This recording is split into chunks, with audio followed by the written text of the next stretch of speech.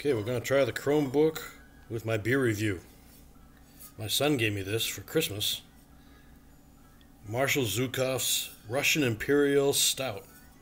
You know I like stouts, and my son really likes to get the ones that have a lot of alcohol in it, and I'm getting old and don't handle it as well as I used to, so this is going to be interesting. So this is actually a pint or bigger. What is the size? I guess I should get my glasses. Yeah, maybe I should. Hold on.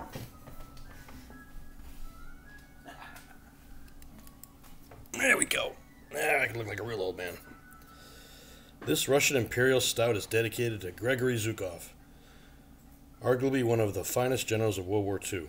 Opaque black in color with notes of espresso, chocolate, dark toffee, and black strap molasses.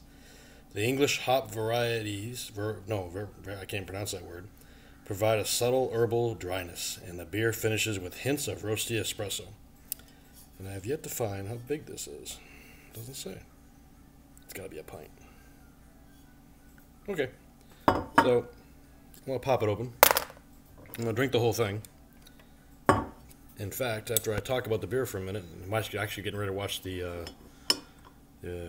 Titans and Ravens play, so let's pop this open. There we go.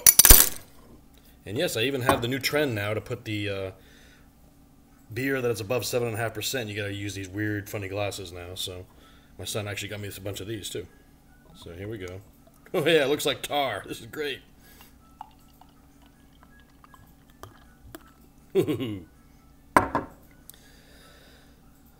Doesn't foam up as well as Guinness does, probably because it's too freaking thick.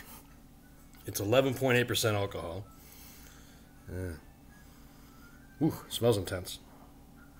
And it's very dark, the foam. You see the foam is real dark. So let's see how this goes. The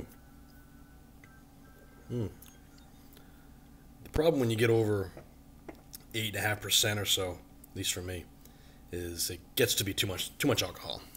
But you know what? I've had a couple of beers in the 12% range, and a couple have been okay. This one is looking pretty decent.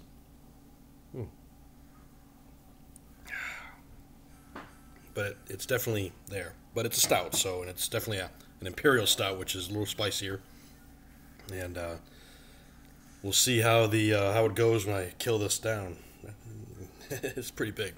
So Marshall Zhukov's Russian Imperial Stout, 11.8% alcohol. It actually has the IBU scale on it at 70. I don't know what that means. I haven't got into that yet.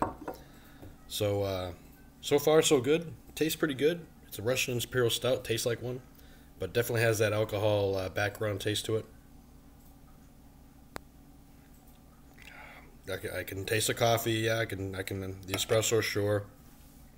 But the alcohol is there, but it is pretty smooth. So we'll see how the rest of this bottle goes down, and just for the heck of it, I'll attach a little quick thing at the end when I finish the beer, and we'll see how I'm doing. So I would say so far so good. It's a nice heavy beer, dead of winter, not too bad. Watching a football game. Hey, we'll see how it goes.